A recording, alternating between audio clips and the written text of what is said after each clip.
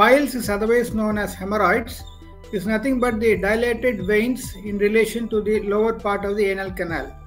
So these anal cushions or piles are nothing but the blood vessels which get engorged, dilated, and they start forming a mass and they protrude out of the anal canal. This is what we call them as piles. The ideal lifestyle modification for piles should be not to strain to pass motion.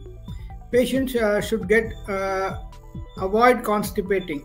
So they should take plenty of fiber in their food, like lots of greens, vegetables, and drink plenty of water so that they add more fiber and add bulk to the stools so that they pass motion freely. This will help in a long way so that they don't strain to pass motion and to avoid constipation.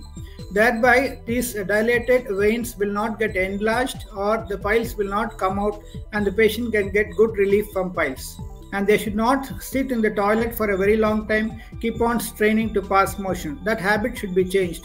So these are main things which will avoid patient developing piles. This lifestyle modification is very important to avoid getting piles. Nothing else, madam. Only advice will be to take plenty of water, take a lot of fiber in the food, and to have a regular bowel movement habit and not to strain for long.